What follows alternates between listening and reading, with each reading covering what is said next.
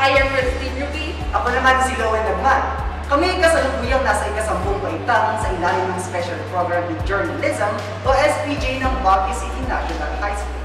Marunong ka bang magsulat? Pangarap mo ba na maging isang karindagala? O mahilig ka lang talagang kumalat ng balita?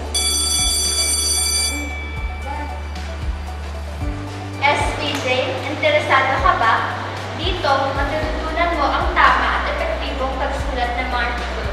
Pagsulat ng script panradyo at pantelevisyon. Mararanasan mo din ang on-the-field na mga trabaho kung saan mangangalap ng impormasyon sa loob at labas ng paaralan. Isa sa mga natutunan ko sa journalism ay ang pagkakaiba ng fake news at facts. Sa tingin ko mahalaga ito, lalo sa kasalukuyan na laganap ang fake news at maaari itong makasama sa atin, kaya mainam na matutunan ito sa journalism. Kahit wala kang karanasan sa pagsulat ng mga artikulo, ang programang ito ay bukas at siguradong tutulong sa iyo.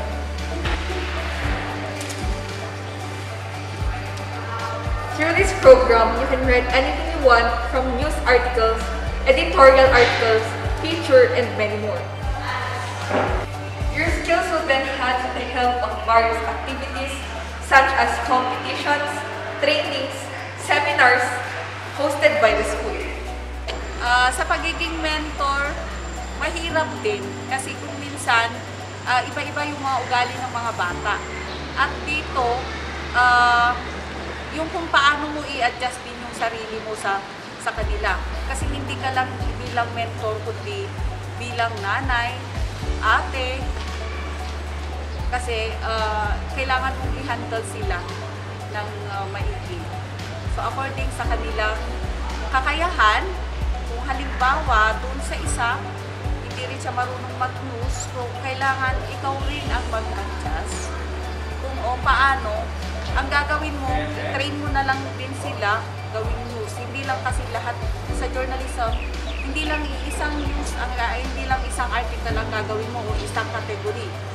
Sa kanila, halimbawa kung yung bata ay nasa news, pasulatin mo rin sila sa feature, pasulatin mo rin sila sa editorial, makikita mo rin, mahasa rin ang kanilang mga kakayahan. This program will only help you to improve your writing and communication skills, but it will also help you to boost your confidence. In addition to that, the school offers a stipend or an allowance for SPJ students. Even if you don't intend to be a journalist someday, you will still develop skills that you can use in pursuing careers in writing, ICT, photography, videography, and etc. Entering this program is not a just. There are qualifications such as a student must maintain a grade of 85 and above in all of these subjects, especially in Filipino and English. I wouldn't say that my time management skills were perfect in any way, but I did join various activities.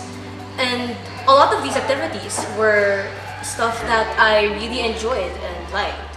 And let's say, yeah, I didn't enjoy some of them, but still, I spent time doing these things with people that I cared about and people that I loved. So even if things got rough, things became uncertain, I still enjoyed my time and I was still able to go through it all. I mean, me being here right now is probably the biggest evidence of that.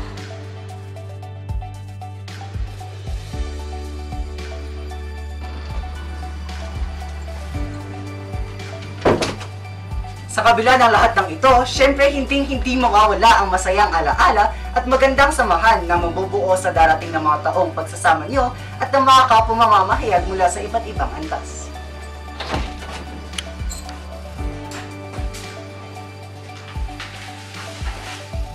We speak up and fight. We defend the truth. We let our spirits ignite.